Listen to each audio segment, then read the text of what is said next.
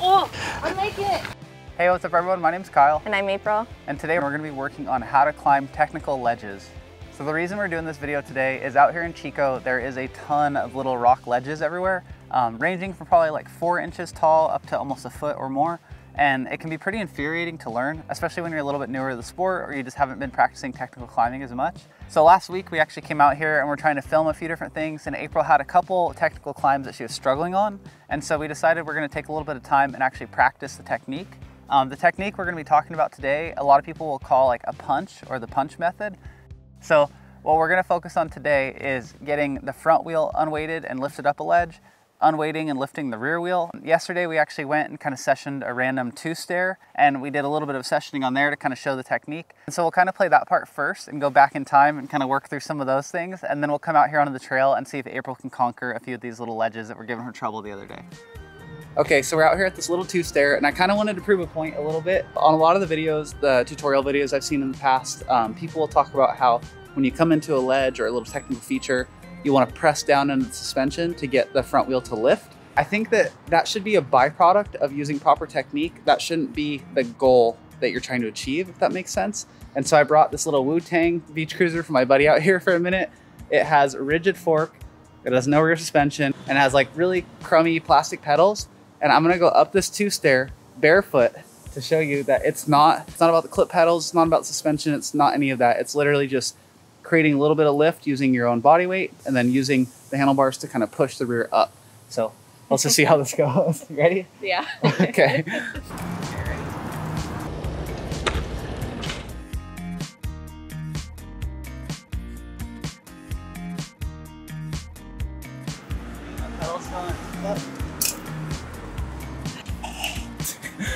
Sick. All right, so I went and grabbed my real bike for now. The reason that I'm gonna demo on this versus the 2-stair, it's a little easier to kind of understand visually because it's a bigger block. It's probably 8 inches high, just below my axle height. And without the second step here, you can really see how to generate that lift a bit better as a demonstration. So we're gonna talk about, for one, how to generate the front wheel lift, and then for 2, how to get the rear wheel lift. The number one thing that I see people struggle with is when they come in and try to generate the front wheel lift, they get over the back of the bike. I see people come in like this and they lean back and then they hit the ledge and they can't get the rear wheel up because they basically are in a back seat position. They're not in like a aggressive position where they can make a move happen.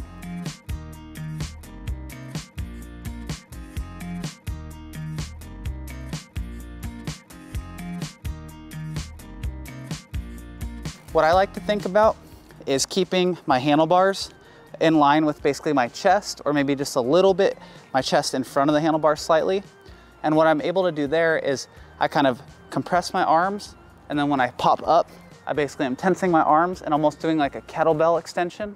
When it comes to the rear wheel lift, the reason that I was trying to show you guys how to do it barefoot on the Wu-Tang bike was because I hear a lot of people say that you need to push into your suspension or that you need to pull with your legs to get the rear wheel up. This is much more similar to like a standard bunny hop, where your front wheel comes up and then you push your bike forward to get the rear wheel up. It's not so much like you're pulling up with the feet. It's again more of that front wheel up, rear wheel up.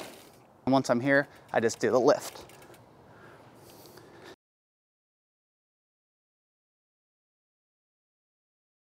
The more patient you are, the easier it is to lift, because if you need to lift from here, it's like that, versus if you get up here and then you lift from there, it requires a lot more energy. I like to wait till basically my front foot passes the edge of the ledge. That's kind of my marker. And then once I'm here, I just do the lift. You are still going to do a little bit of that kind of coil and pop to get your bike to be weightless. So you're not essentially bringing the bike up with you with your clip pedals or trying to like scoop the bike up with your flat pedals. What you're really doing in that situation is you're getting out of the way of your own self, so that when you're weightless, that's when you kind of do that roll, and that's how you get the rear wheel coming up. Your front wheel's up, and then like that. It's kind of hard to describe the shoulder movement sometimes because it's so subtle. It's more of like launching your body forward, and as you launch your body forward, you're kind of grabbing the grips a little bit. So I don't know if you can see, my back wheel is gonna come up right now, but I'm here. So yeah. It's that little like just that little shrug. Really slow, you're going up a nasty technical trail. Get a little pedal stroke.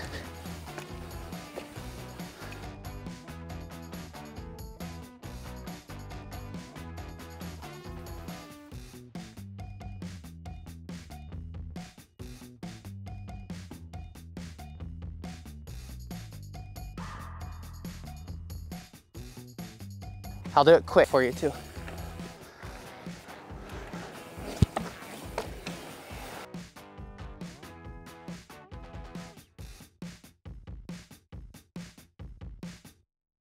When learning this skill, I like to kind of break it down where you're really just focusing on that movement, front wheel up, rear wheel up, because when you start adding too much in, it can get chaotic. And this doesn't need to be a chaotic move. It can be such a smooth and slow move. With you next to your bike, let's just see what you took away from that little mini lesson. Okay. Number one thing is body positioning. I want to have the chest a little in front of the handlebars. Number two is once I lift here, I want to have patience for my rear wheel to be just about before it. Going front. Boom, perfect. Okay. And with that little bit that you cased, just that tiny bit, your suspension and tire will absorb that no problem. Okay. What about hardtail? On a hardtail, you got to be a little bit more precise. You want to give it a shot? Sure. Okay. Yeah. Ready when you are. Okay.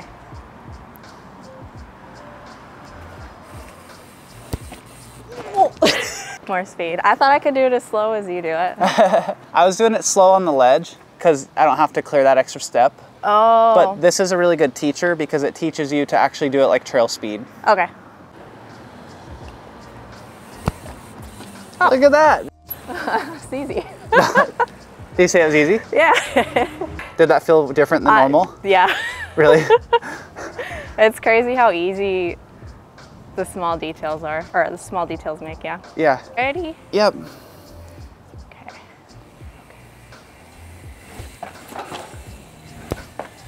Oh, too slow.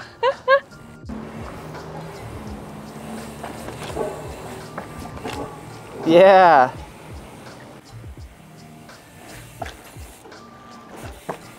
Yeah. That was cool. Crazy. Can you feel a difference? Yeah, it feels so much smoother. Yeah. I'm sure with practice I'll look a lot smoother, but I feel like got some funny face expressions in that. I'm stoked.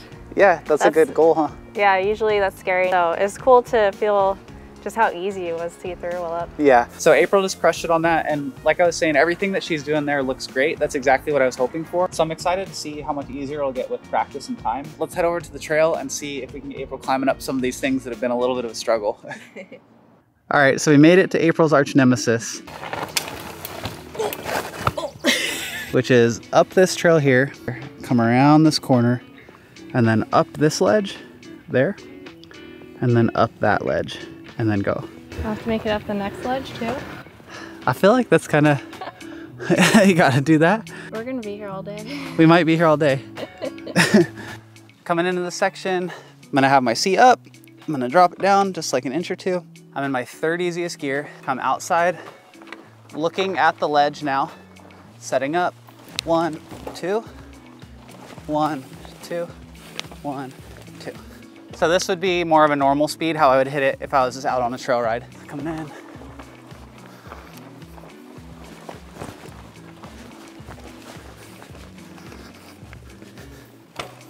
Does that look doable? Yeah, I mean, you make it look super easy. Even at slow speed, and it looks like minimal effort from you. Yeah, I think it's kind of one of those things like we were talking about earlier. I'm not pulling up with my feet, you know, like on the Wu-Tang bike when I was barefoot. I'm not pulling up with my feet. All I'm really doing is I'm kind of like loading my legs, which compresses the suspension a little bit. And then I'm unloading my legs, which makes me weightless. And it kind of helps the bike come up. And then as I do that, I just do like a little push with my arms. So it's really, really small, but I'll show you what happens if I don't do the unweight. So this is what a lot of people do is they come up and then. Yep, that's me. Yeah, so if you feel like you're doing that, the reason is you're not unweighting the rear. So literally the only difference is I'm gonna do a little crouch with my legs and then unweight and kind of jump up the ledge with my bike. But I don't have any attachment here, it's just unweighting it. So here,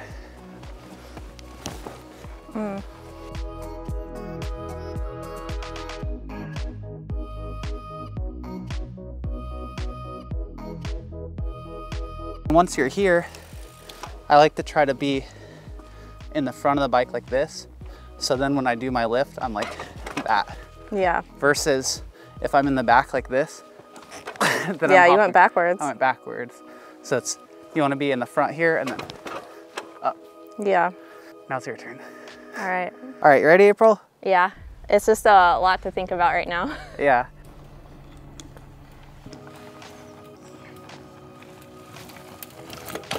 Oh, that was a lot better.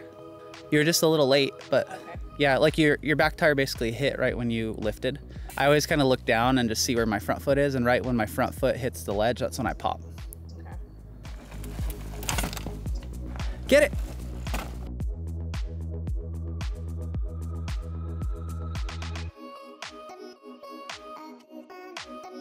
Pop, pop!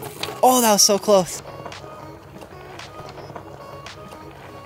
Pop! Oh, that was so close. I still pedaled. So April's doing a really good job, but what she's having a hard time with is basically getting the pop up. So what's happening a lot is she'll come in, get the front wheel lift, and then just pedal into the rock, which is really common. And so what we're trying to focus on is getting her to pop up and unweight the rear wheel, and that's like the hardest thing. But that's what we were practicing the other day on the two-stair and on the curb, is that lift up.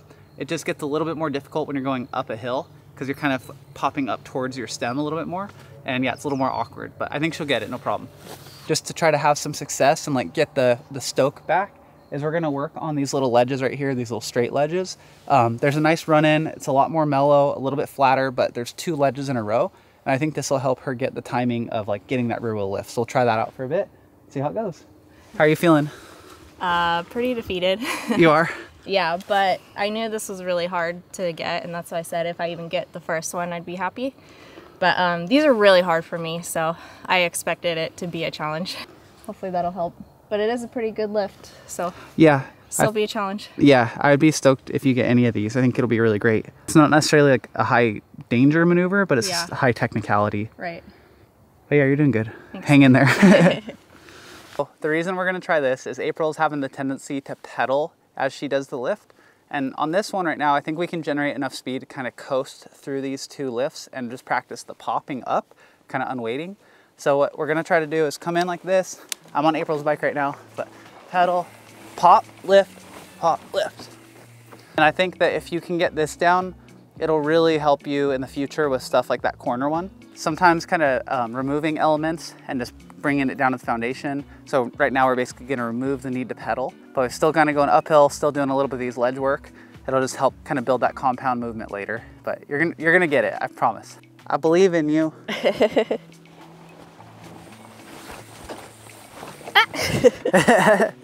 Yeah, this is good. This will be really good practice. Yeah, it'll be good for timing, I think. Yeah. Look at that. Woo! That was awesome. Yeah, that felt smooth. That was really good, April. Thanks. It's just so much harder when it's at more of a uphill. Yeah. I feel like a heavy cat. This helps with confidence. Yeah. And you can tell that second one I felt like was a really good lift. Yeah. Like it just nice and smooth. The first one, you're kind of a little bit late, but the second one you had perfect, so. Okay.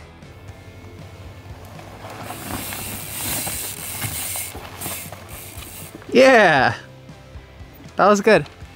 So that's kind of what's gonna happen a lot of times when you're climbing a techie climb, is you won't get that full, nice, smooth clear. You'll kind of like be hung up on it a little bit and have to start pedaling again. Yeah. That's how I feel most of the time, is I'll basically barely clear it or kind of hang up on it a little bit and then have to keep pedaling through it. Okay. Yeah. You said you can feel it when it happens, right? Yeah, you can feel how smooth it is. It's like the rock isn't even there. You don't even feel it. Mm-hmm. And it feels like how you look. No, honestly, that looks perfect. Yeah. I couldn't think of any critique or anything to give you on that. Stupid corner.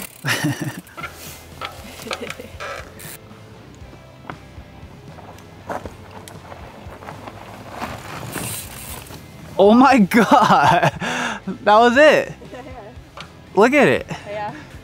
You did it. I made it up. That was insane. Yeah. I stopped here. Yeah. But that's the best for sure. That's awesome. Yeah! Oh! I at least got some pedal. That was sick. I think that's success for me.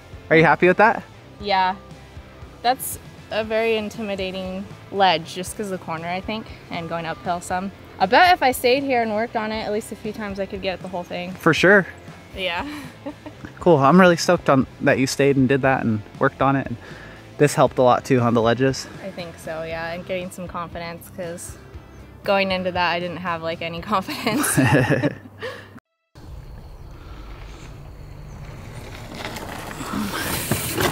Oh! Oh my god! I'm making it! I did it! Oh my gosh.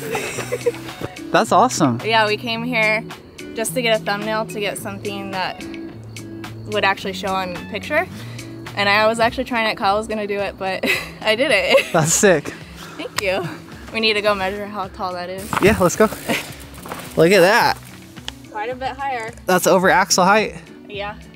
That's awesome. I can't believe I did that, especially all the rocks after. Yeah, for sure. Somehow I missed them.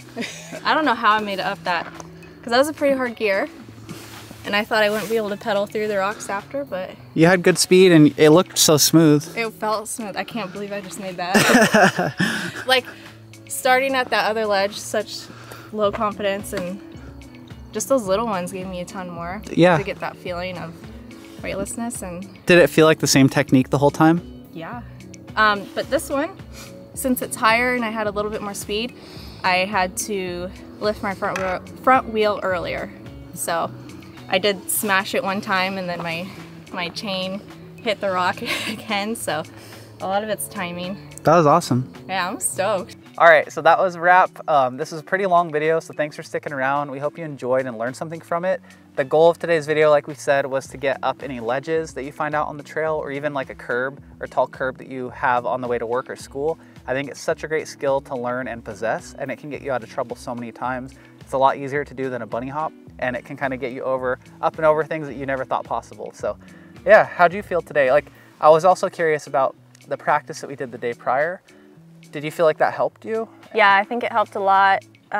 Just giving me some confidence knowing that I can lift my rear wheel, because that is something I struggle with, and seeing how easy I could get over with having proper body positioning. So confidence is a big thing that helps me. And then today I did learn, especially with this big ledge, I've always looked at something like this as I'm not strong enough to hit it, and I felt like it was a very power move, and I learned how much technique can do, how much technique can get you through it.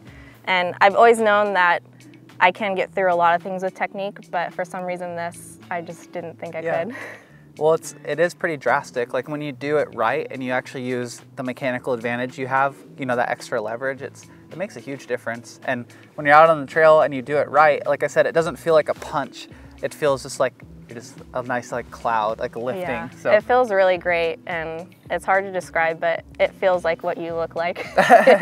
Yeah, it just, honestly, it feels like there's not even a rock there, and you just kind of go up and over, and you're just a little all-terrain vehicle climbing up stuff. So yeah. I don't know, it's a fun skill to learn, and I hope that this gives you some tips to practice. And if we missed anything, or if you have any questions, throw them in the comments. We are going to do another follow-up video of how to climb steep, loose climbs, because that's kind of a whole nother subset of skills. And I know a lot of people say I spin out a lot or I can't get traction on steep stuff, so we will do a video on that, but this is all about ledges today. Thanks for watching and maybe even cheering me on. I hope that you learned something from this too, and we'll see you next time. Yeah, see you guys.